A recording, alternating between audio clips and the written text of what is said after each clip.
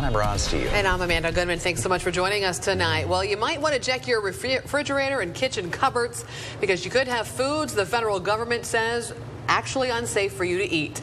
The FDA announcing all trans fat foods are being ripped off the shelves in the next 3 years. KWWL's Justin Andrews is live tonight with what you need to know. And Justin, this is going to affect each and every one of us.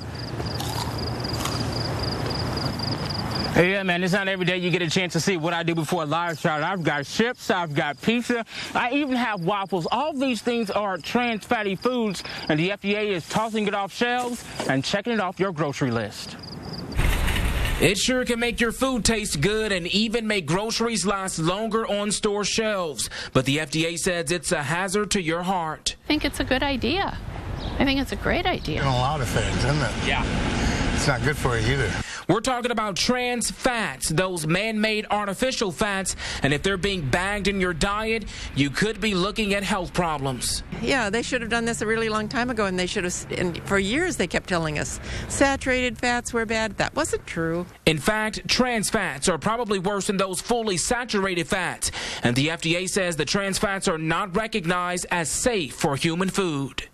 The next time you go to the grocery store, you might want to check a few things off your list. The FDA sure is, and it's all related to trans fat. The FDA announced all artificial fats are being pulled from the American diet, giving food manufacturers only 3 years to remove the partially hydrogenated oils from their products. I'm looking forward to seeing what the taste is going to be like. Those frozen pizzas, you might as well slice them. They've got trans fats. Canned chili, crackers, beef jerky, and even those waffles you had this morning all contains trans fat, leading to higher body weight, memory loss, and heart disease. The trouble is they put it in a lot of the popular foods.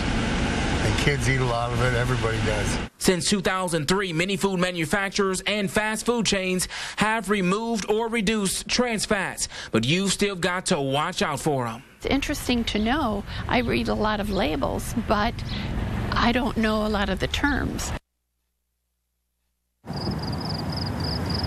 Now, Amanda, under current rules, companies are required to list those trans fats on their labels, but sometimes they're listed under the term hydrogenated vegetable oils. So right now, it's safe to keep reading those labels closely until those trans fats are gone for good.